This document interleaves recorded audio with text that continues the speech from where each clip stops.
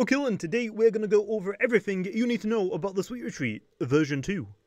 I guess we might as well go over the encounters first, okay? In the Sweet Retreat, starting with the grass encounters, okay? Basically, everything is just a repeat from the first version. Gwum is back, which evolves into Odasho at level 14, and then to Spreeze at level 25.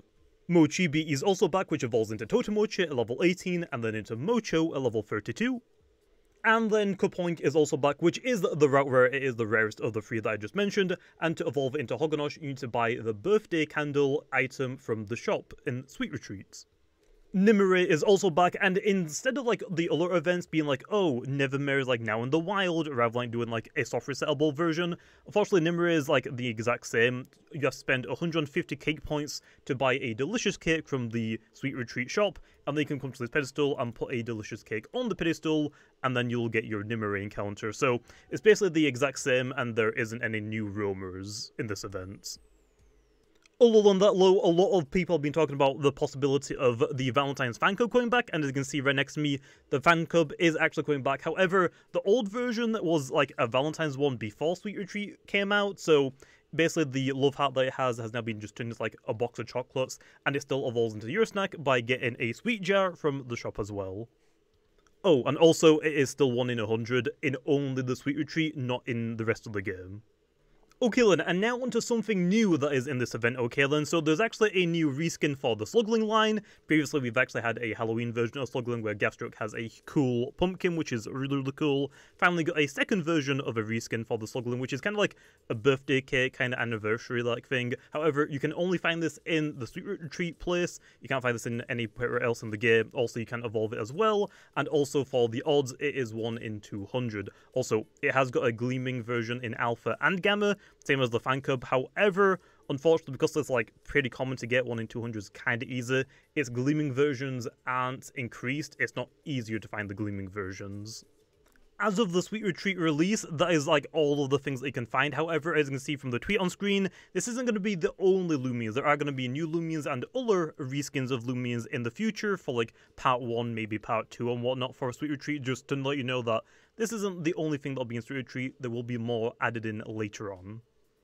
I guess other than that, we should talk about the shop. So in case you actually don't know where the shop NPC is, it's just this guy. He's just like the head chef, basically.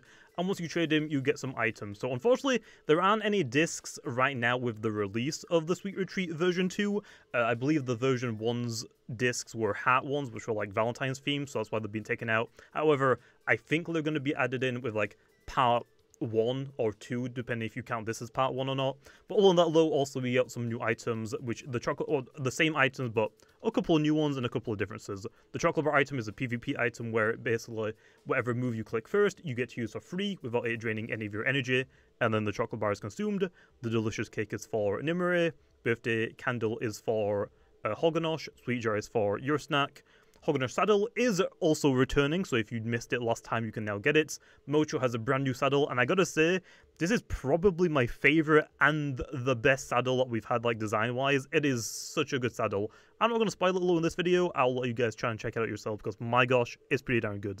And along that low, we have got some gummies, and I believe in version 1, they were 20 cake points each. However, now as you can see, they've been cut in half. They are now 10 cake points each, which will make it a lot easier for people that also TP train some stuff. And also, it is still a little bit weird that we're buying, like, delicious cakes with cakes. So that's why I usually just refer to them as cake points.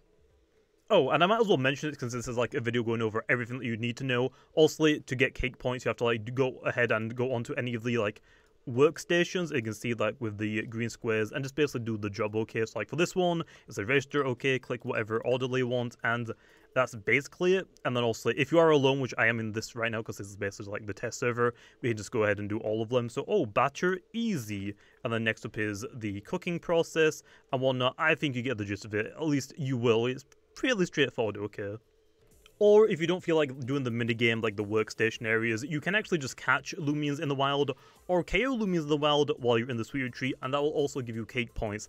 I think in version 1 it should be 1, and I think actually right now it might be 1, however, I think we're thinking about increasing this to 2. No, it's already 2, okay then, so yeah, if you catch or KO anything in the wild, you get 2 cake points as well, so if you don't want to like do the minigames, you just want to like hunt, you can also get cake points that way.